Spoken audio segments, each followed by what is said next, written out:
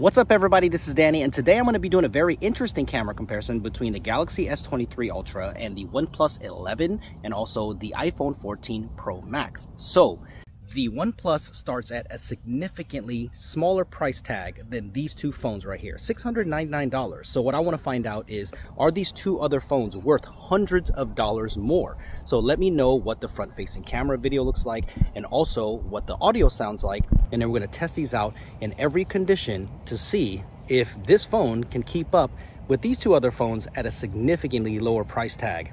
Budget flagship phones isn't something that we talk about all the time, so I'm excited for this video. I know a lot of you wanted to see a Galaxy S23 Ultra versus iPhone 14 Pro Max photo comparison, so this is a great chance for me to test all three. The daytime shots are going to be personal preference. As you can see, the colors are quite different across the phones. They all produce great shots and have good dynamic range with that nice natural depth of field. Speaking generally, the S23 Ultra has the more saturated approach, as you can see here in the sky color, but sometimes the iPhone has that darker blue approach, which means more contrast is applied to the picture, and once in a while the OnePlus will process with more of a red tone like I've seen on Google Pixel devices. So again, I think it just heavily depends on what you like. So let's just start comparing them one feature at a time to see which one does it best. First, let's start off with the zoom. This is where the Galaxy S23 Ultra is on another level. This is the main, and then the 2x zoom is on the OnePlus 11, where the iPhone and S23 Ultra have a 3x telephoto. Then there is the 10x optical zoom on the S23 Ultra,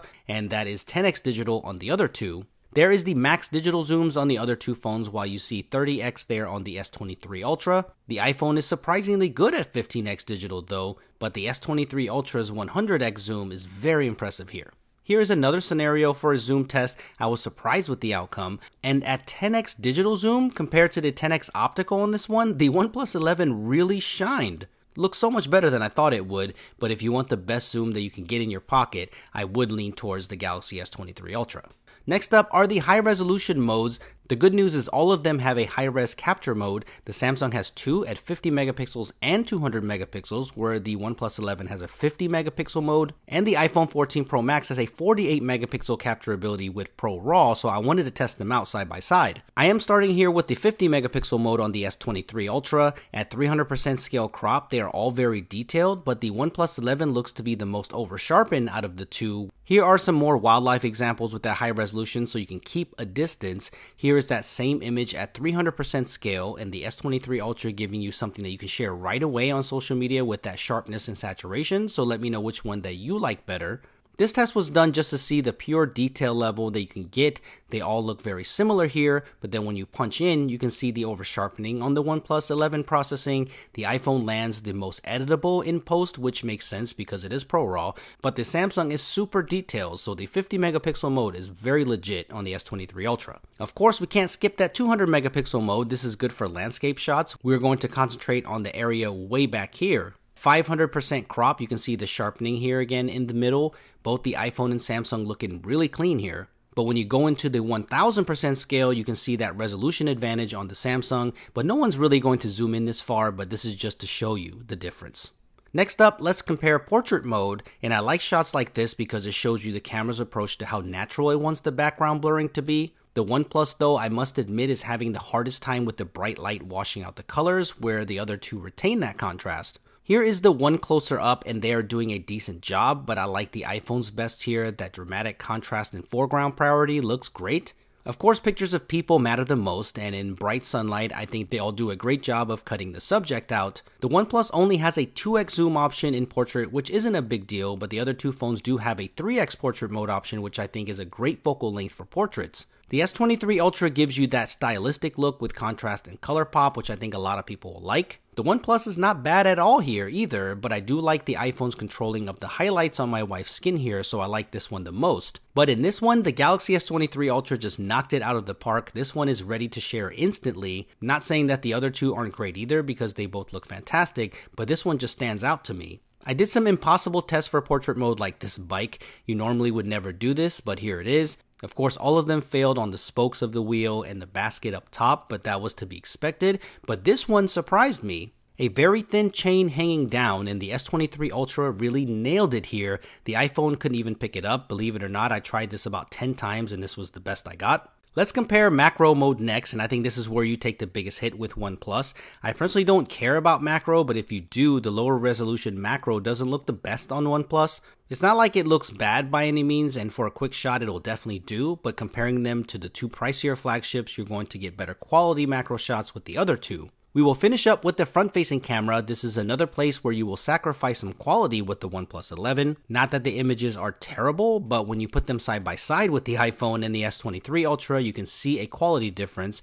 And also, from a color replication standpoint, the OnePlus also likes to saturate the skin tones, at least on me. In challenging situations like this where the sun is super strong, the other two show their processing advantages, so let me know which one that you think takes the best selfies. So during the day, I think this will all be about features that you need and which style that you like best. The OnePlus 11, while arguably being the weakest camera system out of the three, I think it keeps up well for the price point that it falls in. For most people who are trying to stay within budget but want that flagship power and the camera isn't their priority in a phone, then OnePlus 11 might be for you, and it'll definitely be more than adequate for your everyday needs. When it comes to overall daytime images though, as a whole, I think I'm going to give a slight edge to the Galaxy S23 Ultra. It's not perfect, but the flexibility and improvements in the camera system this year makes this one very tough to beat.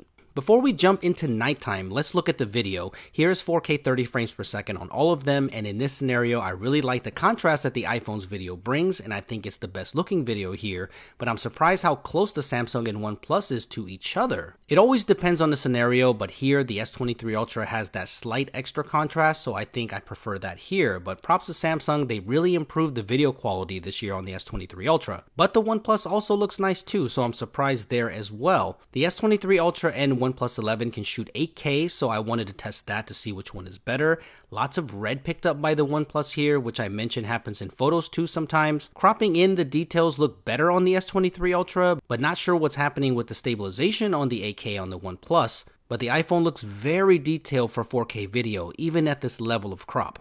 During walking stabilization, they all do well, but I'm noticing that the OnePlus 11 is picking up the walking movements a little bit more. If I had to call it, I think the iPhone looks the most stable all around in this scenario. It is a little smoother throughout the entire walk, but the S23 Ultra is also doing a great job. Samsung Super Steady mode gets a resolution bump this year, so no more 1080p except for the OnePlus 11. So here is the running footage. It's unbelievable the level of stabilization that we can get from our phones today, but the iPhone does look a little bit smoother than the other two phones, so let me know if you disagree. One last thing is that the Samsung and iPhone can shoot portrait mode video on the front-facing camera, and the OnePlus doesn't have that option, and now Samsung matches the iPhone with 4K portrait mode video on the front.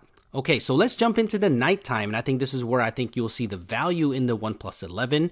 I'm surprised how well it keeps up with the other two, especially since night mode usually only exposes for a second or less. Now, I don't want you to get the wrong idea. The images don't have the level of noise reduction as the other two. When you punch in, you can see that the OnePlus images are generally noisier, but it depends on the scenario. Like in this shot, it was a little darker, and when you crop in, you can see that in this shot, while the noise is a little worse, it only exposed for 1 second, while the other two exposed for 2 seconds, so that's something to keep in mind. In fact, that's why I took most of these images in night mode, because check this out, while the other two see a big jump when night mode is engaged, the OnePlus looks almost exactly the same since it's built into the auto mode. This year, I'm happy that Samsung improved their processing to add more contrast to lower the noise in their images, and I think that helps a ton. Even though I think the iPhone still has better and more even noise reduction, the S23 Ultra has a huge improvement over last year's S22 Ultra. If you want to see what this looks like in action, look at the OnePlus shot with just auto and the other two with single snap. And here it is with night mode engaged. This is on the ultra wide. Here is another one in ultra wide.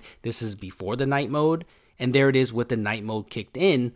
The S23 Ultra edges this one in this scenario. This one is a dramatic test. You can see from the Samsung and Apple phones that it is super dark here where you can almost see nothing. But with the max time night mode, the iPhone gets this one with the better colors and brightness. While the S23 Ultra has improved a lot, I would like to see more edge-to-edge sharpness throughout. I'm sure this can be fixed with a software update, but you might notice that the foreground isn't as detailed as it is in the center. Take a look at here on the bricks. I would call this one a one-off, but I've seen this in multiple images, but this could just be the growing pains of a brand new sensor, so I don't want to harp on it. I will say when it comes to color accuracy at night, the iPhone most of the time produces the more accurate rendition. The S23 Ultra looks great, but is picking up a lot more red, and the iPhone is closer to reality here, but that is personal preference for you. Some people care about accuracy more than anything, but then I think it really has changed now to whatever looks best when you share it. And these three phones vary heavily depending on the scenario, so look at the examples and see which one that you like best. When it comes to dynamic range, I'm really impressed with the OnePlus 11, especially here, and how it balanced out the shadow detail while keeping that neon sign under control. Look at the iPhone here, great shadow detail in the entire scene, but the neon is just blown out. Here it is from another angle. The S23 Ultra nailed it, but the OnePlus is keeping up, which is great, which is a different story from the daytime. For example, look at the water tower pics here. The dynamic range is greater on the OnePlus than both of these phones, which really surprised me. That control even in this pic is very impressive, so it looks like OnePlus is getting that advantage of the Oppo phones for nighttime photography. Even jumping into 50 megapixel high-res shots during the sunrise, the OnePlus really shines here with keeping the curve sharp and retaining the dynamic range in the background. Now this is night mode in 200 megapixels on the Galaxy S23 Ultra. I didn't think that that would work, but it does. A little moon icon pops up when it's dark enough. Here is a 500% scale punch-in, very detailed. You can see how they differ right here in this rock. There is a lot more texture on the Samsung shot. This next one is going to blow your mind. Besides a few minor differences in color, contrast, and exposure, it doesn't look all that different. But then when you punch into the image, my goodness, look at the metal detail on the Galaxy S23 Ultra. That is incredible. So let's talk about selfies and portrait mode before moving on to video. This looks clean on all three phones with night mode, but again, the OnePlus 11 is overexposing my skin. It probably thinks that I need it, which may be true, but it's not accurate. In some scenarios, it's not as bad like this one. This is a really solid selfie from all three of these cameras, so I think it will be personal preference. I'm really liking this portrait mode shot from the Galaxy S23 Ultra. I think it has the best balance here in this one. So if I had to call it, I think the Galaxy S23 Ultra is the most consistent front-facing camera at night out of the three. OnePlus, if you're watching this, please tune the skin tones and white balance, because here you can see just how yellow this is. It's a solid image otherwise. I mean, look again at the nice red pickup back here. Even with the night mode kicked in, the night mode makes the most difference for the S23 Ultra. The skin tones look good too, so that is a great thing, but again, the iPhone with the most accurate replication of the scene. In this portrait mode shot, I like all of them. The OnePlus and S23 Ultra looking very similar to each other, but sometimes that natural approach with the right color balance is the key, and the iPhone did that here. I do love the stylistic look of the S23 Ultra, but it picked up too much red and it is oversaturated. But this phone did just launch, so I'm looking forward to a few software updates that really can tune this camera system. So let's end this with video, and let's just start with the infamous light flare test, and you can see that the iPhone does have the most flaring, which creates those dots on the picture sometimes, and I hope this can be improved in the next iPhone. But look at the OnePlus here. It is a consistent flare, which does show up in some of the photos sometimes, so keep that in mind. Look at this picture here. This is what I mean. This is 4K 30 frames per second, and if you look at the flag over here, you can see the differences in dynamic range. The iPhone and the S23 Ultra is doing the best, but the iPhone is handling that slightly better. The video is a big step this year for Samsung because the image itself is sharper. Take a look at these trees, but then when you punch in, you can see that the iPhone's noise reduction is on another level, so I would love to see Samsung match that in the future. Here is a different scenario where we have some movement, and I wanted to pan to simulate more of a real-world case for video. The nighttime video isn't terrible on the OnePlus 11, so that's a positive thing if you're thinking about picking this phone up. In fact, if you like the brighter video, you might actually like it better. Here is another look punched in from a different angle, so I think the iPhone still has the best overall nighttime video.